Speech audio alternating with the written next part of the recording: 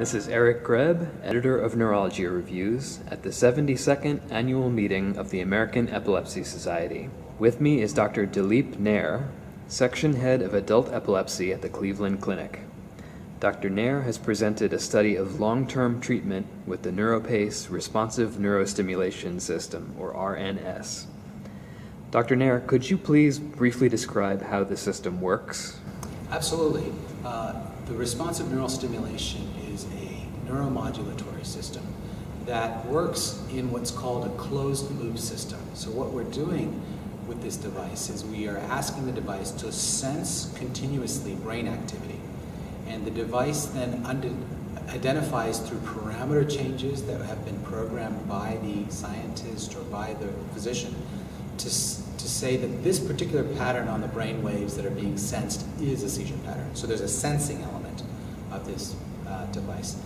Following the sensation that or following a detection that a seizure has occurred, this stimulator essentially closes the loop by delivering brief pulses of stimulation during the ictal period, during what is detected as an epileptiform discharge. And so that's the system. It's a closed-loop system that's continuously sensing, and then once an ictal discharge is identified, an electrical stimulus is given to interrupt that electrical activity within the brain.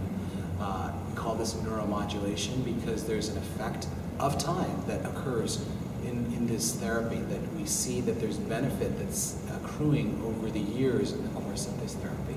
What were the study population and the methodology? So the patients that were recruited into the study were adults, 18 years of age and older, who had failed 2 or 3 anti-seizure medications. They met the criteria for medically intractable epilepsy. But beyond that, these were patients who had very high burden of seizures. They had, on average, 10 seizures per month. They had long duration of epilepsy, up to 20 years was the mean duration of epilepsy. So these were sick patients with epilepsy in whom VNS had failed prior. Some of those, a third of the patients had tried VNS and it did not work. A third of patients had prior epilepsy surgery, either a disconnection surgery or resection surgery, and they continued to have seizures. So these were amongst some of the most intractable patients that we have in our clinic. So the methodology of this study recruited patients who were enrolled in 2 prior studies. One was the feasibility study, in which patients were enrolled to assess the safety of the device. And then second was the pivotal study, which was designed to look at both safety and efficacy of the device. And those both were 2-year studies.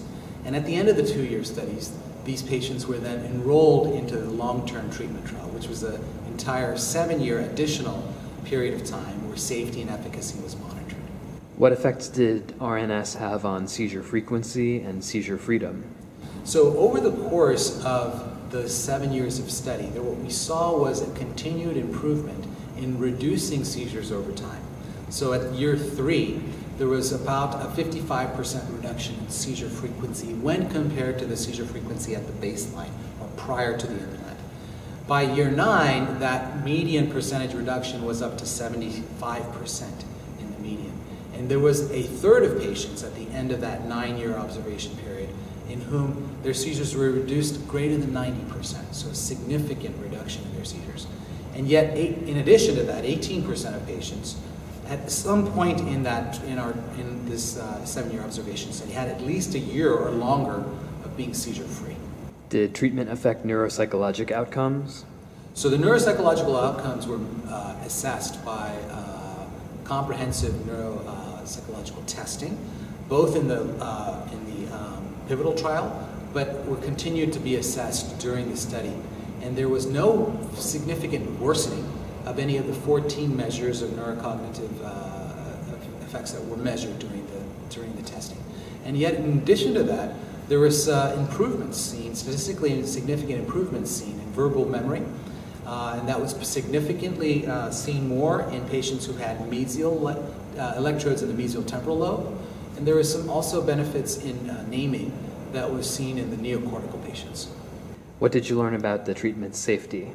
So in the trial, safety was assessed both from a surgical complication question and also from stimulation, for any issues related to stimulation of the brain. So if we first look at the surgical rates of surgical complications, they include things like infection and hemorrhage. And neither of those were any different than what would be expected for a device for Parkinson's disease, intracranial device, neuromodulatory device for Parkinson's disease or epilepsy. So the rates, more specifically, are 4.1% rates of infection per stimulator procedure, and 3.5% rates of intracranial hemorrhage. The majority of those were asymptomatic. And if we talk about the stimulation-related side effects, there were no clear stimulation-related side effects noted in the study, and that's it's a reason for that is because stimulation parameters are adjusted in the clinic. And we can tell right away within the clinic visit itself whether there are any stimulation elicited side effects. So we can determine that and adjust the stimulation during the clinic visit itself.